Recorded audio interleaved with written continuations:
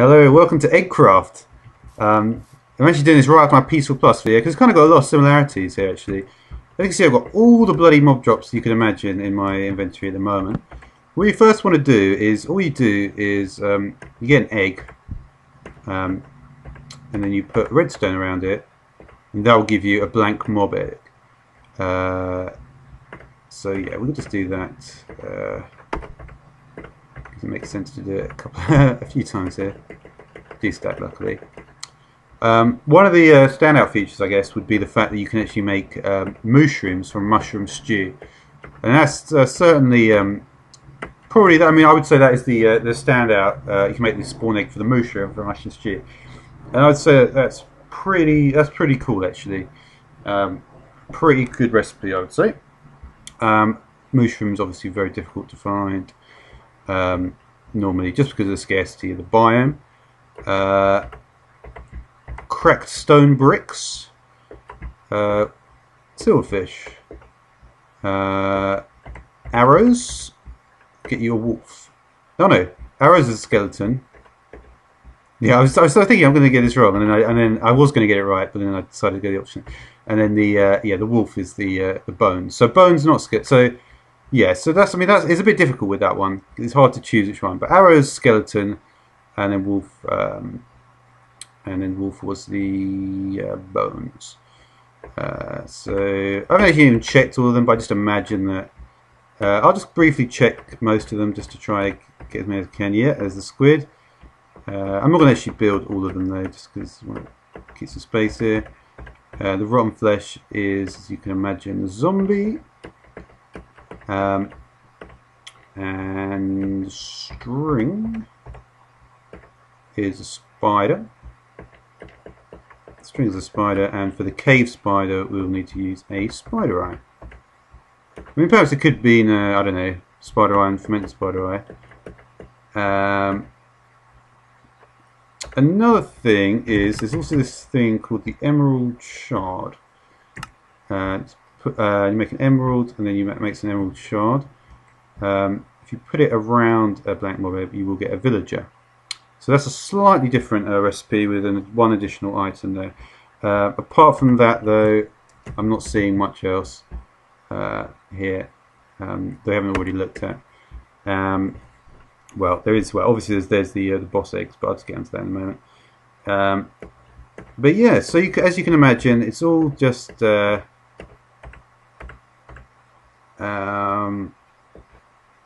looks like this really. Yeah, and yeah, so that makes an enderman, and the boss egg, as you can see, is 4 pieces of gold. I didn't actually spawn any gold, that's why I did that, but it's surrounded by a diamond. Sorry, diamond block there. So yeah, we can do. I suppose I can do that with the gold nuggets, can't I? I could do it like that there. Oops. Oh well.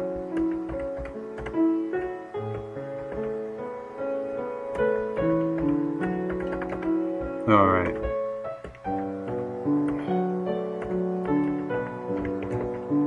What was the thing to get it? I don't know. But yeah, there we go. So there's our blank boss egg. And from here, we can... I haven't actually tested with the dragon egg. I have a feeling it won't work though, but you never know. And things like raw beef. No, that wasn't the cow. What is the cow one?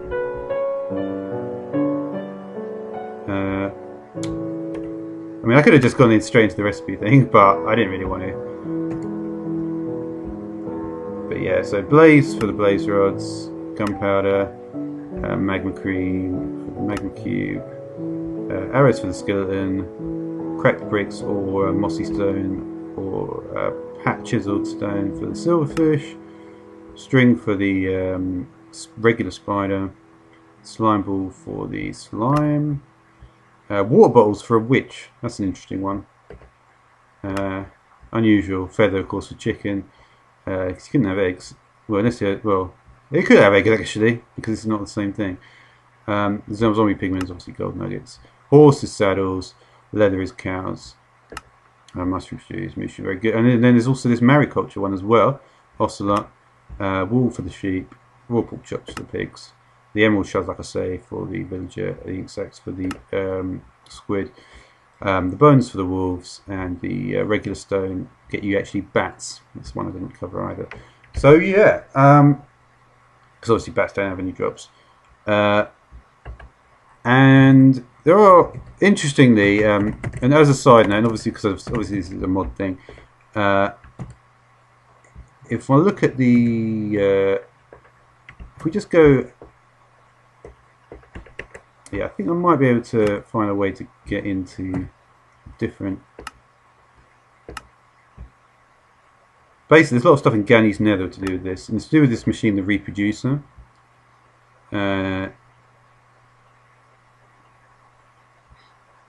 is quite interesting.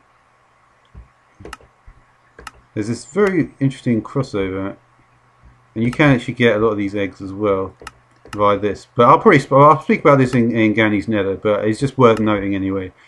Purely because there's often a lot of crossover. You can also get iron golem,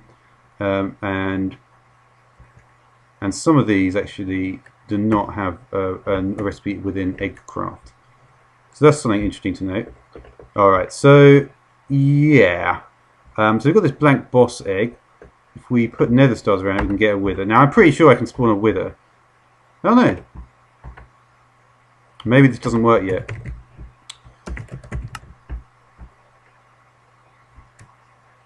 No, I don't think this works. There's no way that's not the drop. It's funny if this one works instead. No, I don't think the actual... oh, it does work. But I just got the things wrong. So it's Eye of Ender for the Ender Dragon and Nether Brick. Alright. So Eye of Ender and Nether Brick around the boss egg.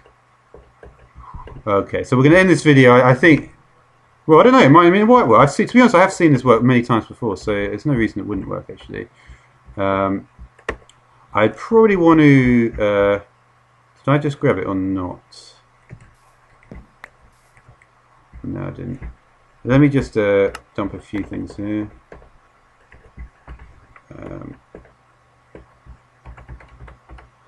Alright, so try and spawn the Ender Dragon. Let's see if the Ender Dragon is going to spawn here in the overworld. You may need to be on survival.